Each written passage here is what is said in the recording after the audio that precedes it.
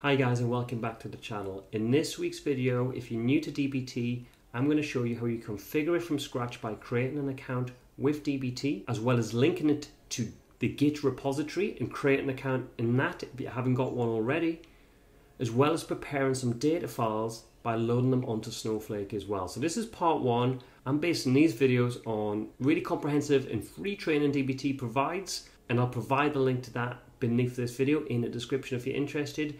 But I'm just going to do a short series of videos around how to get started with DBT on Snowflake and help you along on that journey.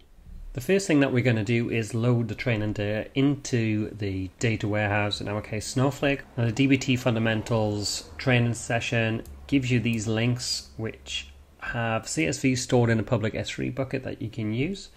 So let's just flick to our Snowflake environment. Now this SQL script is provided on the same lesson from DBT, so we're going to create a warehouse called transforming, and then we're going to create two databases, one called raw, one called analytics, and we'll explain what they are a little later, and a schema in the raw database called Jaffle Shop.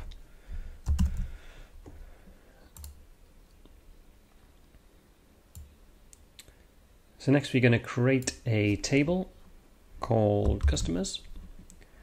And you can see this copy into command, and if you want to know more about loading data in Snowflake, then I'll provide a pop-up link to a video around data movement in Snowflake where I go through the copy into command in a little bit more detail. But here we're going to load the CSV file from the S3 location.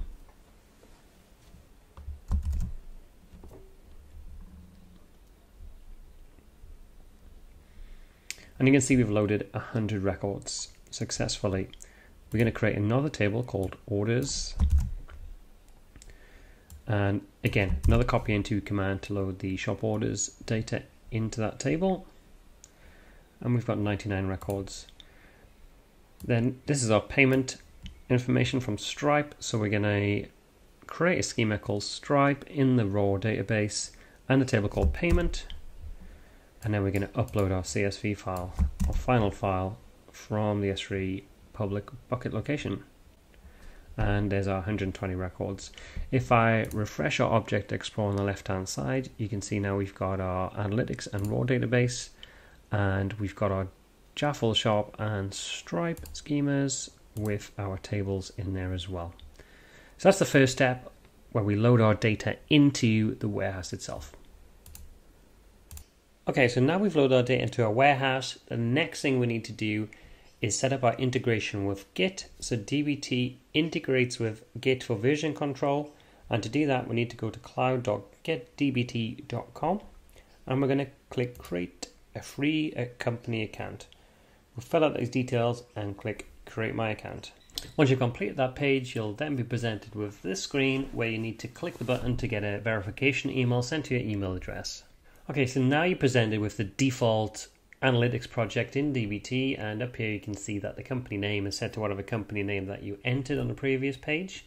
We'll continue this later in terms of setting up the project in DBT, but for now we need to go to GitHub. I'm entering my email, I've created a password and entered the username. I click continue. You'll then get a code to enter, sent to your email address, and then you're pretty much nearly there.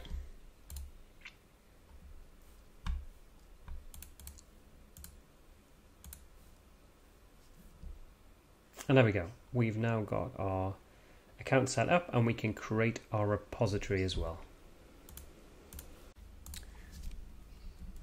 So we have to give the repository a name, leave it as public, leave all the settings unchecked for initialize the repository, and click create repository.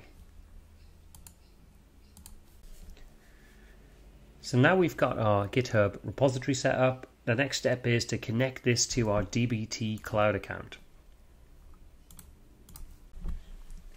And so next we'll click continue, and we'll select Snowflake for our database connection.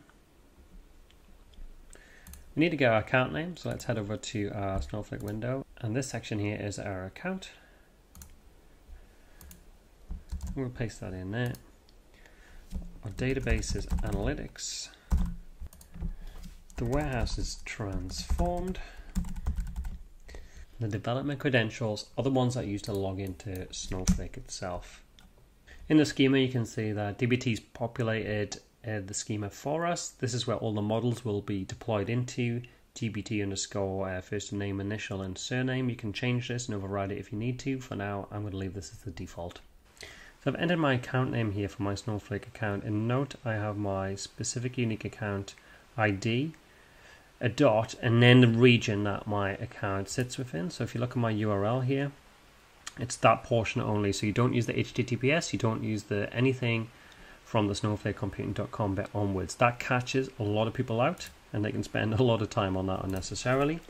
My database is the one that we created before with the script provided by dbt called analytics, and we also created a warehouse, if you remember, using the same script called transformed. We add those in there. Here's my username and password I'm using to connect to my Snowflake account, not to connect to dbt, but my Snowflake account. And by default, dbt chooses this schema name. All the models I build will end up with this schema name applied to them. And this is dbt underscore first name, initial, surname. I can then click test.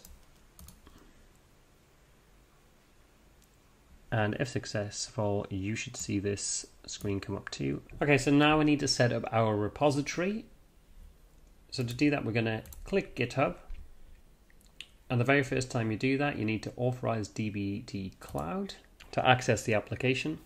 And it says no repos found. So what we've got to do, we've got to go into our profile and we've got to click configure integration in GitHub. And on this screen, it asks what repositories that you want dbt cloud to access. I'm going to select a particular repository, the one that we just created before, and click install. And there you can see now it has access to my repo from dbt cloud. I'm going to go back into GitHub. Next, I'm going to click on the 3 lines at the top left, and I'm going to click home, and I'm going to click continue setup now. And this takes me back to the page where we continue set up our repository. We click continue, and we click GitHub. You can now see that the repository that we've linked now appears here. I've now clicked on my repository at the bottom, and after a short period of time, it will go green, saying that dbt cloud is now connected to my Git repo. I can click continue. Now we can invite users if we want to. I don't for this demo, so I'm just going to skip those invitations and complete. Now we're ready to start developing, so we can click the button start developing.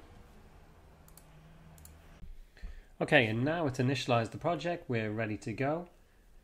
If I click initialize project, you can see it creates these folders on the left hand side and a couple of configuration files. The YAML dbt underscore project YAML file is really important. And we'll touch on that a little bit later in one of the subsequent videos as I talk you through how to use dbt on top of Snowflake. You can see now we've got a commit button.